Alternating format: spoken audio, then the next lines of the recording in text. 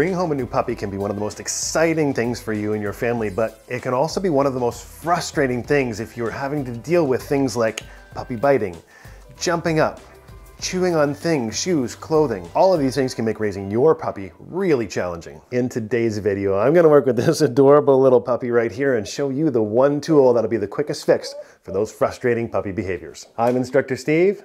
This is Popcorn. Welcome back to McCann Dogs.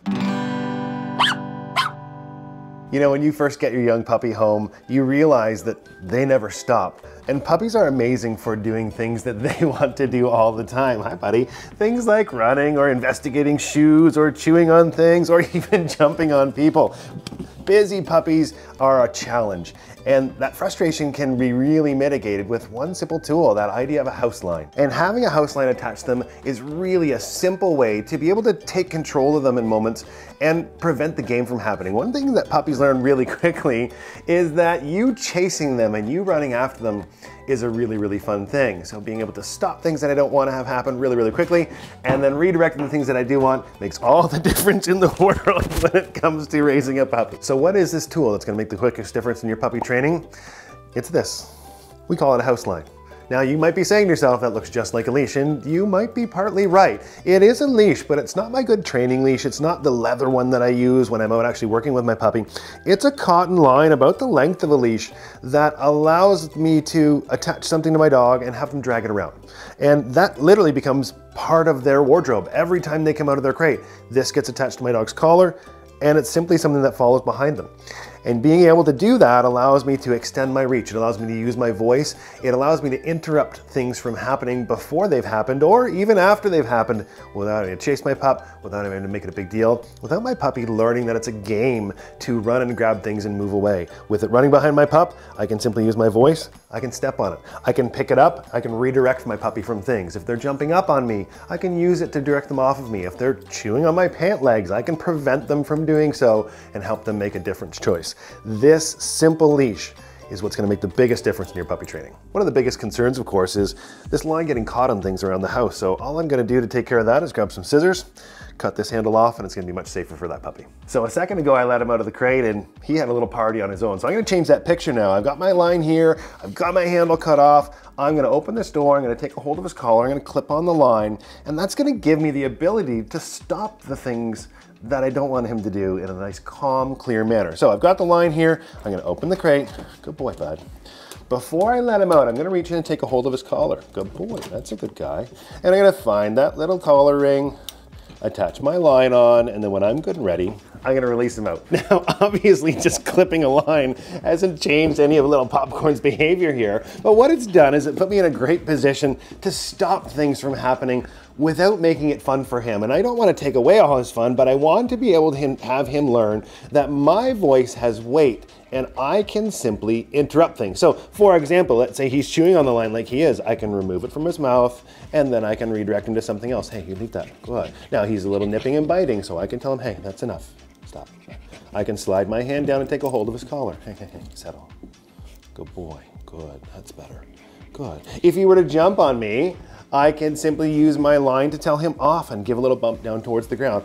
Or if he happened to be running away, I can simply stop him. I can take a hold of this line and prevent him from going somewhere else, okay? I'm not using a corrective manner. I'm simply preventing things that I don't want from happening. Now, there's three things that happened really, really quickly. He wanted to chew on the line. He wanted to bite on my hands, and then he wanted to jump. And these are the three behaviors that can quickly be stopped with this, okay? Hey, hi, buddy. Good. Hey, hey, hey, that's enough. Good. So right now, he is very excited, and he doesn't know what to do with himself. Because I have this line on him, now I can change the picture from don't do this, don't do this, don't do this to here's what to do. So I've limited his ability to go away, but now I'm going to focus on a little bit of training. So I got some great treats here. I'm going to keep him somewhat in my arm's reach, and I might work on doing a little stationary exercise training. So I might encourage him to come over here and sit. Good boy. I might simply lure him into a, yes, good boy, into a sitting position. Good boy, get that right there. Good job. They're little treats, bud. You can figure those out. Excellent job. Yes, good, yes. Now, this line is not to prevent him from going anywhere in these situations. This line is simply to keep his focus a little bit more on me. So again, I can work on a little SIT, good job. I might say, oh, that's exciting. So he decided to jump at me, no big deal. I've got the line in my hands. I can simply redirect him from that and bring him right back to the task, which is doing a little bit of work. Hey, hey, hey. You're fine. Good. There's a boy. Off, off, off. Good. Hey, that's enough. Off, off, off. Okay. Stop, stop. He's getting a little excited, so instead of using the line, I'm going to use that line to guide my hand down to his collar. We're just going to work on a little bit of settling now. Hey, you're fine. Hey, you're fine. Settle. Good. Good boy. That's better. Good. Excellent job. We'll get that right there. Good boy. All right, let's see if we can do a little more stationary work now. Now that I've sort of worked through that little excitement, I'm going to go back to a little more training. Yes, good boy. Good. Yes. Good sit. Good boy. Right here. Good. Good sit. Good. Okay. Good. Excellent job. Now, I've got a toy here somewhere for him. I'm going to use that to occupy him for a second while I talk to you. Okay, get that thing. One of the things that this allows me to do is stop things that I don't want from happening and take away some of the inadvertent reward. Now, in that little session, he was jumping, he was biting, he was doing all sorts of things. I do want to interrupt that, but I'm at the point with this dog, he's a brand new dog, I met him about 5 minutes ago, that I need to spend some time more so teaching him what to do. Stopping the rehearsal of the bad things and teaching him what to do is my goal. And again, this allows me the ability to extend my arms. One of the things that tends to happen is we tend to, with puppies that jump, is we push them off and puppies go, oh my gosh, that's what I wanted. I wanted the rough and tumble behavior. I wanted to have that wrestling match with you. Taking a little bit more hands-off approach, redirecting with my line, using his collar to settle if he was a little bit overzealous, and then teaching him what to do instead, changes the entire narrative. It takes the frustration out of it. Now, this is the part that's always the hardest with puppies. In my house, I've had lots of puppies, both before and after I had kids, when I was in different businesses. And that constant supervision is the hard part, but being able to extend my reach in a manner that helps him make great choices. Whoops. Hi, buddy, good job. He went over to see what was going on over there. That line was right there. I could quickly redirect him and bring him back.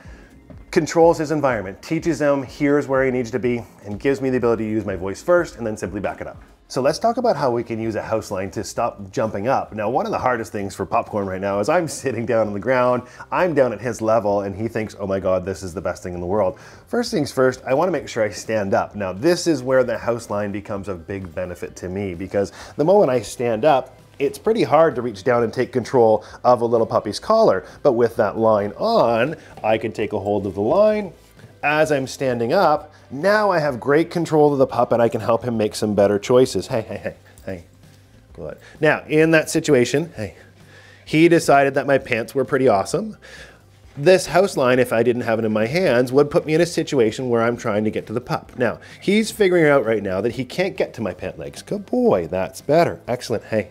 Using my voice to interrupt and simply preventing him from continuing to rehearse it. Now, this is hard for him because this is something he's done quite a bit. Hi, bud, how are you? Excellent job. So instead of getting myself in a situation, hey, that's enough, where he's gonna do it over and over again, I'm actually gonna change the picture. Hey, that's enough. I'm taking a very hands-off approach with this. I don't wanna go down and tell him not to do it and to make it about petting and rewarding. This line gives me a hands-off approach to clearly and calmly prevent something from happening.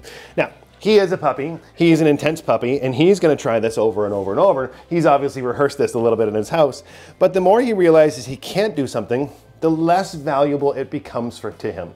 The more I encourage him and touch him and good boy, excellent, and do all sorts of other things, the more he continues to try. I'm simply taking away his ability to do it, and I'm not rewarding it, okay? I'm also taking away his self-reward. Okay, good job, excellent boy. Now that he's making better choices, that's a guy, good job, good. And I can just bring him back on over here. Good boy, hey, that's enough. So we went from trying to bite my pants to trying to bite my hand. But again, I've still got great control of him without having to be yelling and screaming and do all kinds of different things. If I didn't have this line on, we'd be having a bit of a tussle right now. So I'm gonna change the picture a little bit. I'm actually gonna do a little bit of training right now. Now he's figured he can't move away, so let's get him up and doing some stuff. So let's get him luring with some food. Okay, buddy, good boy, yes, good. Get that, good. Let's turn him this way. Good, yes, good, excellent, good. Yes, good. Yeah, bud. Yes, good, sit. Beautiful. Now that I have a little bit more focus, I'm just simply going to put this line on the ground. Yes, good sit, buddy. Good job. Hooray. Yes, good. So stopping the thing that I didn't like, and then quickly shifting gears into something else that I want him to do. Okay. Yes, good boy, hooray. Telling him it's okay to get up. Maybe luring him back this way. Yes, good boy. Working another sit. Yes, good sit. Oh, he's gonna go for my legs again. But he made a great decision there. Excellent job, good. So he thought about going for my pant legs right in that moment.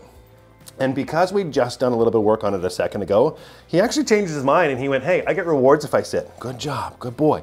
That's the kind of thing that preventing the rehearsal of it from happening will do. You know, if I had sort of gotten into a bit of a wrestling match where he was chewing on my pants, he got to tug on them, and I sort of put my hands all over him, there would still be a little reward in there. I simply prevented it from happening, changed gears, and that allowed him in that moment to make a really great choice, which is don't chew on the pants, but sit nicely. Good job, excellent boy. Yes, good job for those good treats. Excellent job. So in that situation, Popcorn has decided that his toys and the treats on top of the crate are a really exciting thing. So instead of me having to rush over to him and grab onto him, I can simply take a hold of the line and I can encourage him away from those toys or from that particular thing. Now in this case, it's the crate with his treats and his toys on it, but it might be the shoes or the coat hanging on the coat rack. Having the ability to redirect him from a distance prevents me from having to run to him each and every time. If I had to run to him and grab onto him and then pick him up, and then all of a sudden I'd be giving him all sorts of love for doing something that I don't really want him to do. That inadvertent reward plays a lot into how puppies learn. Puppies are always learning, whether we're teaching them or not. So it's important I give them really clear information. So instead of letting him run over and have a little jump and me giving him a massage, he can go have a little bit of a look, okay, if he sees those things, and I can simply prevent him from rehearsing it. Now, as we were talking about that, he decided to go over and look at these tea towels over here. Now, I know this is a big draw for a lot of puppies. I've been able to continue to talk to you, and simply by stepping on this line, I limit his ability to rehearse that. I've stopped him from doing something that might, in that second, become super, super valuable towards him. Good boy, buddy. Excellent job. I prevented him from taking a hold of those tea towels. I simply limited him from moving, and now he's made another choice, which is just to kind of chill out and to lie down. So this is the perfect thing that I can then start to reward and build a little bit more value for doing some more calm behaviors. Because as we know, puppies don't know how to self-regulate. They're always going. Taking opportunities to reward calm behaviors and prevent behaviors that we don't want from happening is what makes the biggest difference in the long run. One of the common questions we get is, what do I do when my puppy does this and decides to make that house line a chew toy? Well, like anything else I don't want him to chew on, I'm gonna make sure that I'm consistent about letting him know that he shouldn't. So first things first, I'm simply gonna remove it from his mouth, and then I'm gonna give him another job to do. Now, oftentimes people will take out a toy. Okay, buddy, come on over here. While the dog is chewing on the line, and do a little trade for them. Come on, buddy, off the mat. I need you to do some work. Good boy. What I want to do is I want him to know he shouldn't chew on the line itself, but chewing on the line is not going to get him a toy or get him a little bit of reward. Remember, dogs learn within 1 second, so if I remove it from his mouth and then I encourage him to do something else, even get settled for a second or two, then I could replace it with either a toy or a little treat for something else. So he's got a little itch there, your little itchy bud? Yes, good boy, very good. Consistency is key when it comes to teaching our dogs not to chew on the house line. And people often say, you know what, it's been a busy day, he's out of his crate, it's just a $2 line, I don't really care, I'm gonna let him chew on it, I'll just buy another one tomorrow. Well, I can tell you from experience that doing that will simply set you back. It really will. You have to be committed 100% to teaching our dogs not to chew on that line. Excellent, good job. And then what I could do is offer him, now that we've had enough time elapsed, something else that's a little bit more appropriate for him to chew on. Okay, bud, get your bone. Good job, buddy. Yes, good boy. That's what I want. Excellent guy. Good job. Get that bone.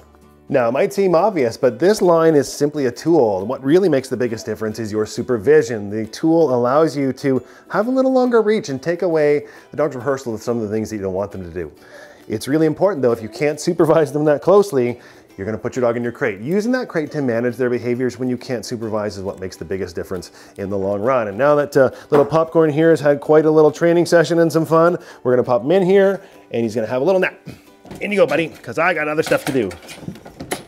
So now that you know how this line can make a quick fix in your puppy training, you're gonna need some more ideas on how to train your puppy. And for information on that, click that video right there. Now, if you want some more specific training help for you and your puppy, and you want direct interaction with our McCann instructors, click the link in the description below for our Puppy Essentials program for puppies 5 months of age and younger. And on that note, I'm Instructor Steve. This is Popcorn. Happy training.